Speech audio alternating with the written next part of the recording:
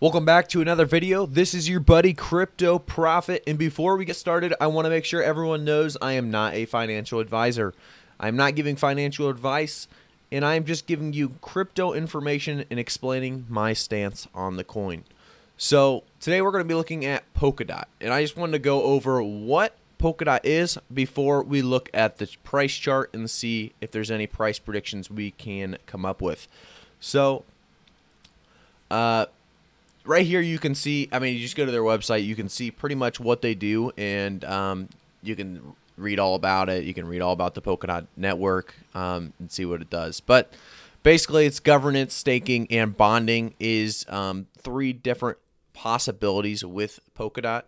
It's definitely been growing a very good amount. You can go down on their website, and you can see actually from the blog, and you can click some of these blog posts and see what's really going on with Polkadot, and you can always join the community as well and see what's going on. But we're just going to go actually back to the price chart here, as there's going to be a lot of little bit of research that you can do here. I don't want to go over all of it. You'll be bored, and well, maybe you won't, but it'll take quite some time basically to go through most of what Polkadot has to offer. But yeah, there's a lot here. And that makes a lot of sense, and I want you to understand that Polkadot is definitely going to be a big-time player in the near future. They already are, but I can definitely see a trend up with Polkadot. Pretty much every cryptocurrency, as you can see, if I go to the prices here, let's check this out. Pretty much every cryptocurrency is trending down at the moment. There's a few that aren't, and you can see that here. These are the gainers on the Coinbase website. If we just take a look at there, and then you can see the losers, and they're pretty much all trending down. So there's no great information there for us. But if we look at the Polkadot price, you can see in the 1 hour it is taking a small trend back up. It was doing actually a great job at 33.24 earlier. 13, 14 minutes ago. But then it did do a big dip again for this 1 hour period. The 24 hour, like we said, we know that it was trending down, which is fine. It'll trend back up, I'm sure. So we get the week period, and it is going to, you're seeing that it went all the way up to 38.17. I don't need 38.50. So this will definitely get back to that 38.50. If you want to stay in for the long haul, I could see this one, Polkadot, easily going to maybe $100 to $150 by the end of the year for sure. So I would stay in the long haul. That's going to be my personal advice for myself. Remember, I don't give any financial advice, but it does seem like this one does have the potential to go all the way. So 1,126%. Since the October 19th. So this definitely is trending up just like every other coin.